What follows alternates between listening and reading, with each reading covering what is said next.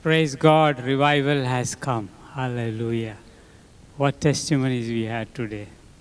All glory to God.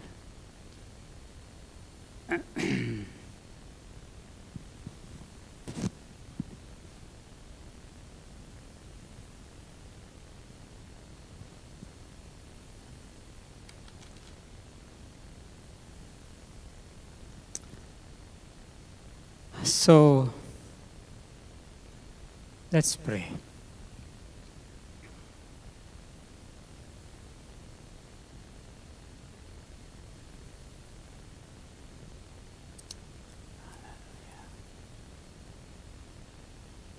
Father, we thank you, Lord, that you are such a merciful God.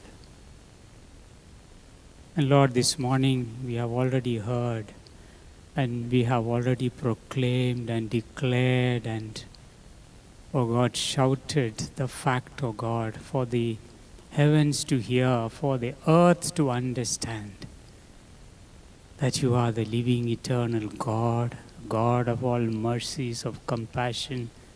Lord, your tenderness reaches to the uttermost, and you are able to lift us up even though we have fallen down to the depths. Your hand will still be underneath us. So, Lord, we pray that even as we have this time to look into your word, oh God, minister to us, oh Lord, we pray. Let nothing, not a single word that you want your people to hear will go unsaid or unspoken. And we pray that, Lord, every word will be received by prepared ground, O God, that it can bear 160 and 30-fold for the glory of your name. In Jesus' name we pray. Amen. Praise God. Hallelujah. Let me also share a testimony. 2023 has been a blessed year for us. We thank God for His mercies. Year started with, we were involved in organizing a healthcare conference for healthcare professionals last year, and it was a blessing. Many things had to happen, so many unknown things, but God blessed it with His presence. And the second special thing was we were led to go as a team to pray for Christian Medical College, Ludhiana, as it has been going through so many difficulties, and how God wonderfully arranged for different people to come from different parts. And we had a very special season of interceding in CMC. And the third thing that Anu has just mentioned is adopt a school for prayer. We have been praying in the Regional Transformation Network, where we come together once a month to pray. Every time we were led to pray only for the next generation. Usually we have different themes, every month a different theme, but last year all through, just the next gen, next gen, next gen. And so God gave us this idea to adopt schools for prayer, and last evening we had a very blessed time of testimonies. Only 3 months into this, God is doing things. And I must congratulate New Life Fellowship Dubai, because I think the maximum number who has signed up for Adopt a School scheme has been from New Life Fellowship Dubai. Okay. Thank you, Pastor, for encouraging and sharing and talking about it. How many of you have signed up? Adopt a School. Praise God. So others can also sign up. I missed you all last night, but I want you to know that your prayers are being answered.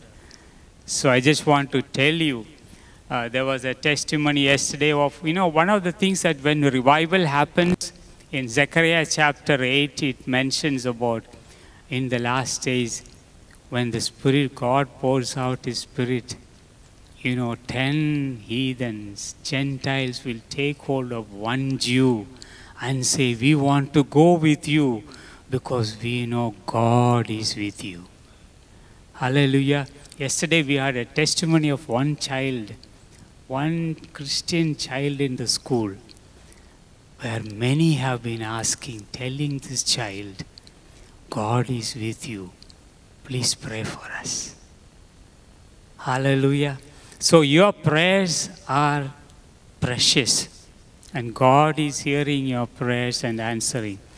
And as I was reading and preparing for this message about revival, I was reading through some revivals, and interesting to know, I had heard about, I think even Pastor mentioned about the Moravian revival.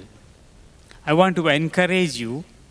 There is an 80-page short book available absolutely free. You just have to Google Moravian Miracle, a book written by Jaison, my name, but a different spelling. We all know about the Zinzendorf. Maybe Pastor mentioned that name, I think, in one of his, I was listening to your talks, one of his revival talks. But the whole thing started with one little girl. All young people are very precious, very important. One little girl lost her mother in that community, Moravian community. And God visited her. When God visited her, she shared it with her girlfriends. And God visited them. And these children, girls started praying, and they were praying and they were worshiping through the night. Such joy, such laughter, but such repentance. In the daytime, they shared it with the boys. And it happened in the boys' camp where the boys were. As it went on for a few days, few weeks, then actually when Zinzendorf was speaking in a communion service, the Holy Spirit fell. So the youth are very important. Young people, don't consider yourself, I'm an old man. Don't think that you are insignificant. God will do great and mighty things. And I believe if this nation is to be changed, it will happen because God will touch the young people. When the young people go to the schools and then they take hold of their somebody we need, and then they stand and pray, they can take the name of Jesus. Nobody will stop them. God will do mighty things. Last year I started with this word that God gave me was brokenness. And I shared about it. The year 23 is over. But I must confess that there is still so many areas in my life that needs to be broken. I have preached on brokenness, but God will tell me, you are still not broken. And towards the end of the year, I was talking on the imperatives of the kingdom. And I was trying to remember myself. And I had forgotten the fourth and the fifth. I was struggling. Maybe because I'm old, my memory is failing. I don't know. The 5 imperatives of the kingdom. And just to remind you,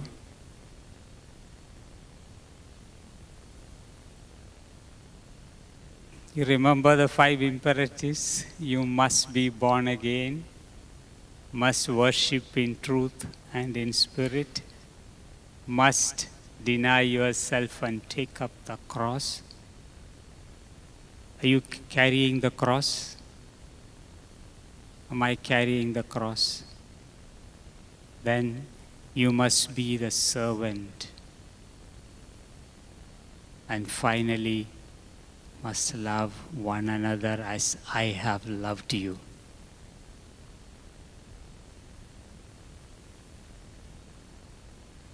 in all these areas. I know we are all confident about our salvation. We worship in truth and in spirit. But what about the other ones? How many times I have refused to carry the cross when I had the opportunity to do it? I took the easy way. How many times when I had to be the servant, I wanted to be the master? And how many times when God was expecting me to love the unlovable maybe in my heart, but God was willing to give me His Spirit to love like He loved, I was withdrawing and I was holding back. And this is the year of revival in our church. But it is a year of revival for us, for me. And it's my prayer. You know, there is a Negro spiritual which we used to sing years ago that says, I am the one standing in the need of prayer. Not my brother, not my sister. It's me who is standing in the need of prayer. It is not UAE that needs revival. It is not, it is not the city of Dubai that needs revival. It is not he or she. It is not the other church. But it is me who is standing in the need of revival. So, the word that God has given me, I have been praying for a word for this year, and the word that, I hope you understand. When I ask God for a word, it is where God has to work in my life, and I need to work with God in my life. And the word that came to me is courage. And then I realized that courage is very often connected with hope. When you have hope, then you have courage. If you are thinking negative and you are hopeless, then you become fearful. Roshan shared his testimony. He had the hope because he knew that God will. That hope gave him the courage. So as we begin this time, this season of meditating, of working, preparing our hearts for revival, let us have hope to begin with, that God will revive us. He will not pass us by. God has not given this word to be put up here as a poster in New Life Fellowship by chance. God is behind it. So if God is behind it, He will bring it to pass. So, first of all, let us have hope in our hearts that 2024 is a year of revival, but year of revival for me. Not for my brother, not for my wife or for my husband, but for me. So that hope is very vital for us. And the revival, as we think of it, begins in the heart of God. Every revival story, as you look at in the Bible and after in the church history, God decided. It's the sovereign plan of God. But at the same time, there is a man, there is a woman, there is a group of people who God uses. And then, beyond that, as the revival spreads, there is a people who have responsive hearts to be moved in the plan of God. The sovereign purpose and plan of God and the free will and choices that we make, we don't know where it meets. It's a top secret.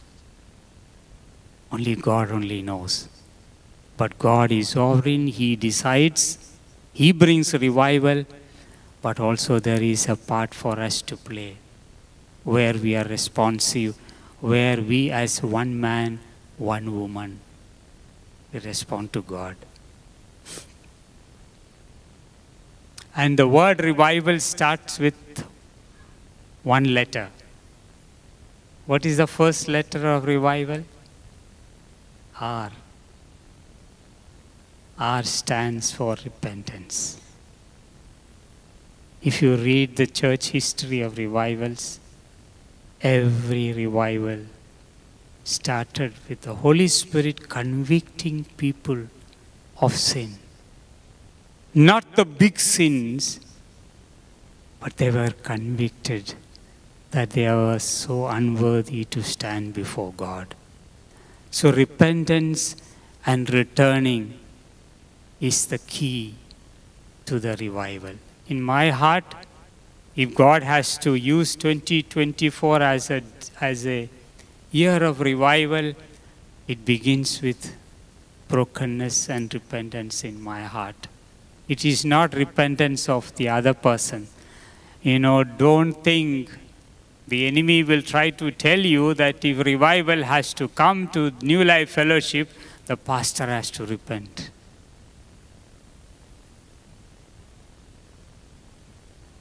The elders have to repent. But it is you. It's me. One man, one woman.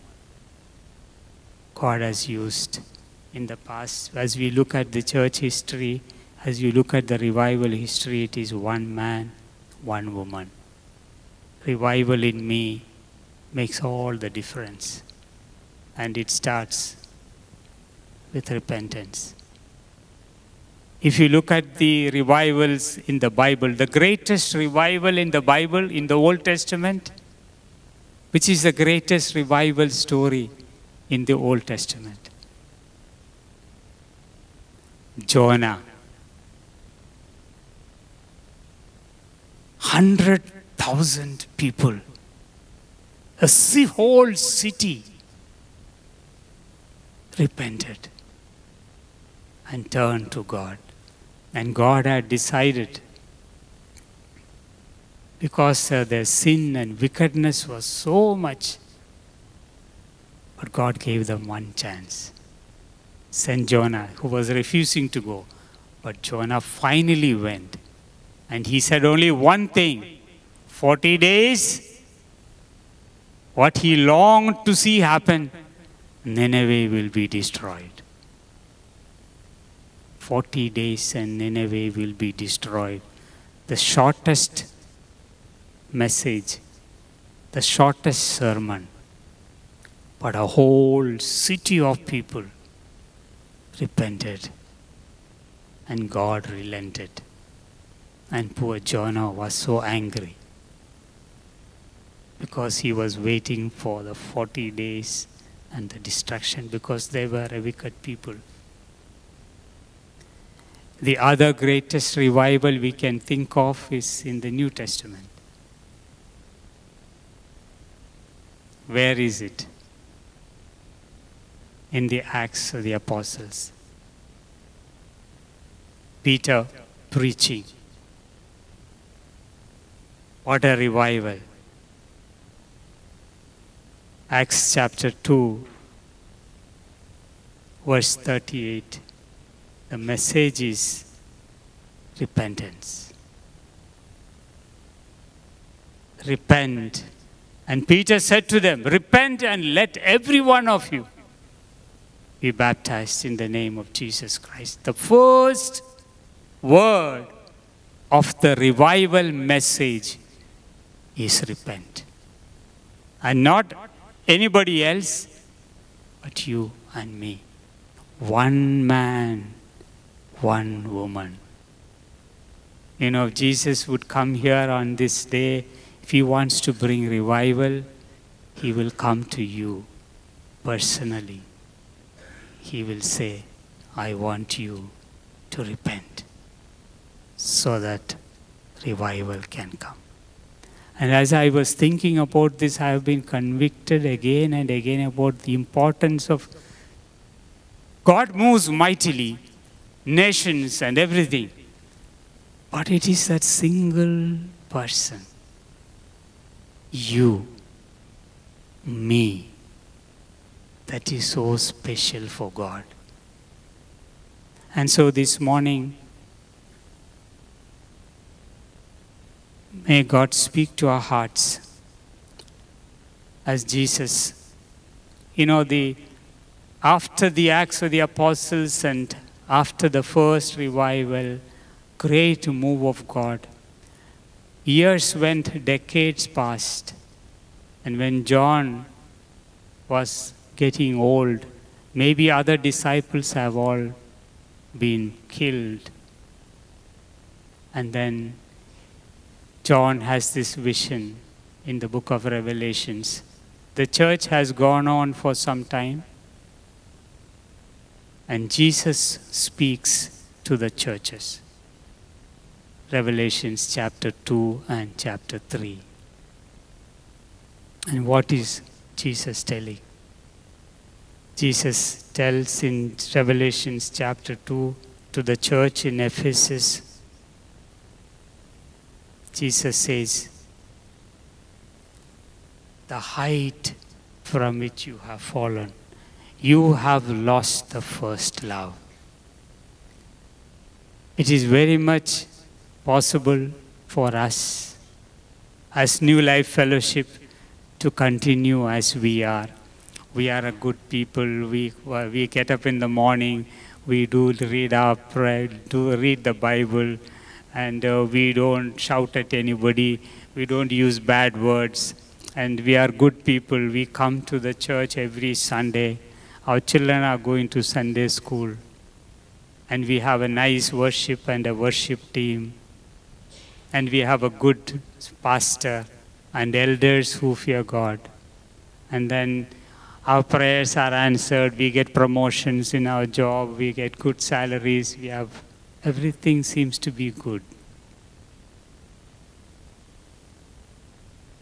But the question that Jesus would ask is, have you lost your first love? Repent. Jesus would say, repent. The revival, there is no revival without repentance. And then as we come to Revelations chapter 3, again we see the church of Laodicea. Everything is smooth and comfortable.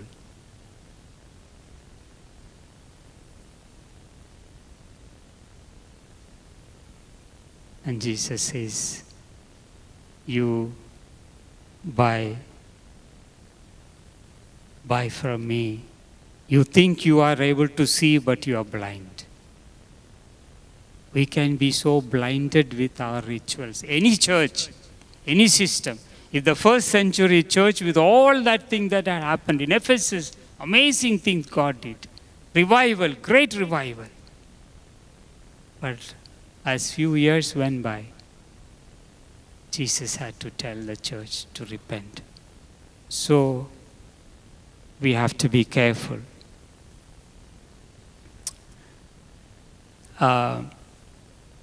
If Jesus had to tell that church to repent, remember that we need to search our hearts.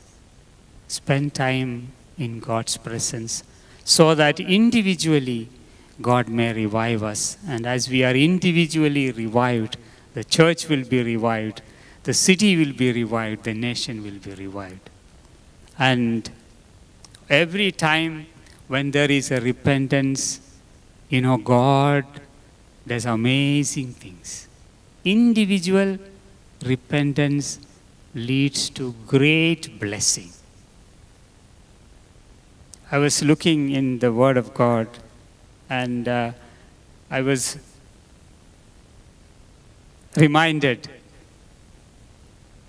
in the genealogy of Jesus' birth, in the way God planned for the salvation to come to this world and the Son of God to be born in this world, in that lineage, every time there was a repentance, there was a great blessing. I was reading in Genesis, you see the story of Judah.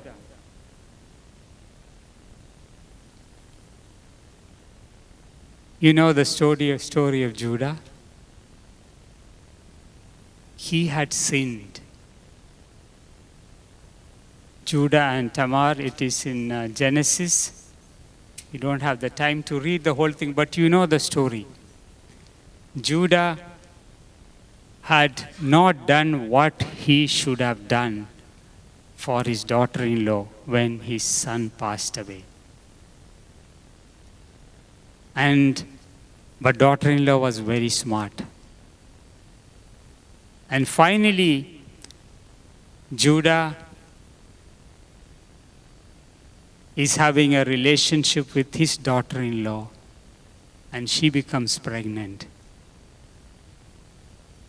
Judah is very quiet. He thinks nobody knows. But when the news comes, Judah is very angry. He wants her to be burnt to death because of adultery. And then she sends the staff and the seal, revealing to Judah quietly, whose is this? This is the man. This is the man. And Judah repented and said, she is more righteous than me. And then comes Perez, and then the genealogy continues. And Jesus is born out of that. Repentance of Judah. Judah could have, even at that time, he could have refused, he could have hidden. We don't know what he could have done. But with that shame and repentance, Perez was born. And then on that line comes David. Personal, you are that man. You see it in David also. When David had sinned, for a year he lived as though nothing happened. We all can go as nothing happened with our sin for some time. But one day it will come out. But praise God, when it comes out, it's an opportunity for us to repent. And then for God to bless us beyond what we can imagine. Repentance brings amazing blessing. In 2 Samuel, I think it's in chapter 12, you read the story of Nathan the prophet coming to David. He tells the whole story quietly about the story of the Eve, and then how the rich man, how he kills the Eve lamb of his poor laborer, and then David gets angry. He says, how can this happen in my kingdom? And then Nathan says, you are that man. You, single person, separated out all the crowd of people in Judah. But you are that man. And then David had the authority at that time, like other people have done, to kill Nathan. Just one word David had to say, finished. That's how John the Baptist, he was beheaded, because one king wanted to please his guests. But David repented. I have sinned. And David continued to be a blessing. And Jesus is called the Son of David.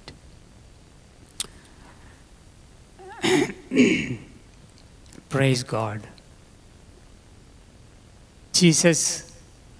Prophecy about Jesus in Isaiah says, a repentant heart God will not reject.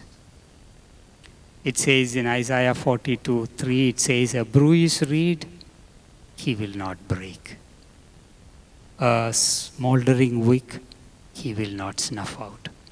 Because of that, there is hope for me. Because of that, there is hope for each one of us. And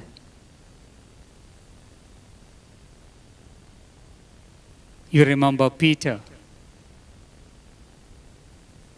Peter had sinned 3 times, denied.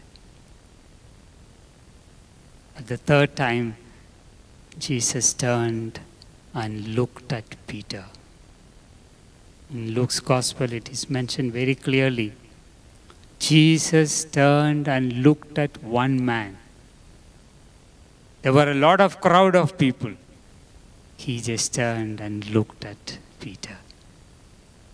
And Peter wept bitterly. And the same Peter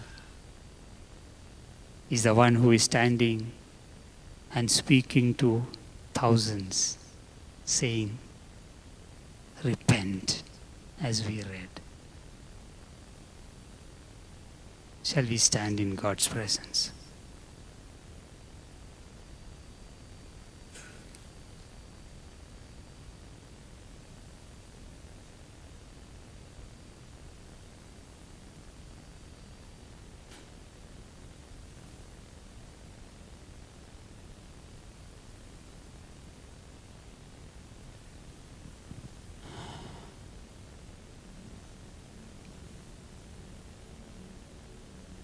This is a very special moment.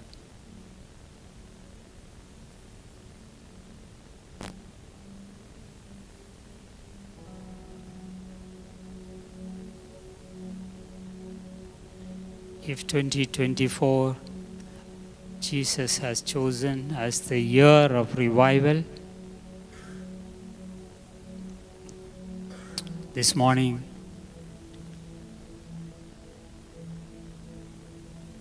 He's wanting to revive one person. He begins with one man, one woman. Even though we are many people here, let's forget about everyone else.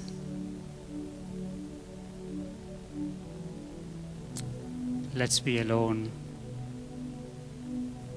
and let Jesus speak to you.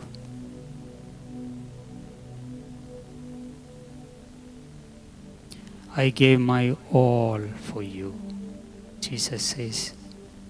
Did not hold back anything.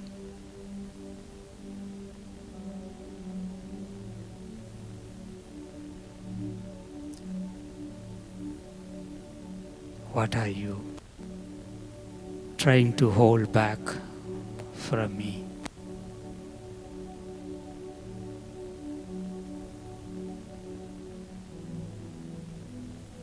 He says, you leave everything and come.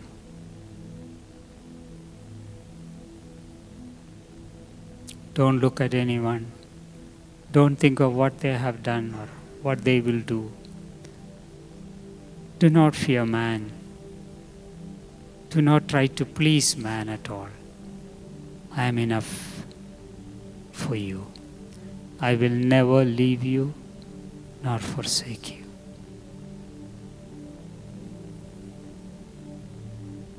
There is no need for any pretense with me. I know your heart. I know your thoughts. I know all about you.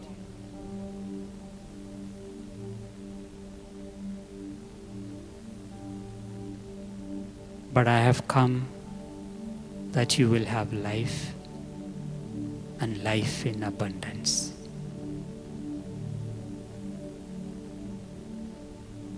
But I want you to leave everything.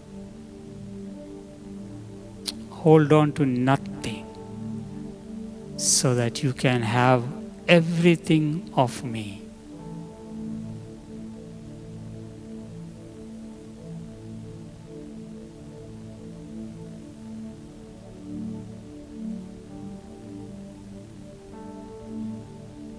Father, we thank you for your word. Thank you for your grace and your mercy. Thank you, Lord, that you will revive us, because that is your heart's desire. Help us, Lord, that I will cooperate with you in what you want to do in my life. And Lord, help my brothers and my sisters to do the same. In Jesus' name we pray. Amen. Now may the grace of the Lord Jesus Christ, our Savior, and the love of God our Father, and the fellowship and the communion and the power of the Holy Spirit abide with each one of us, our families, this church. In Jesus' name we pray. Amen.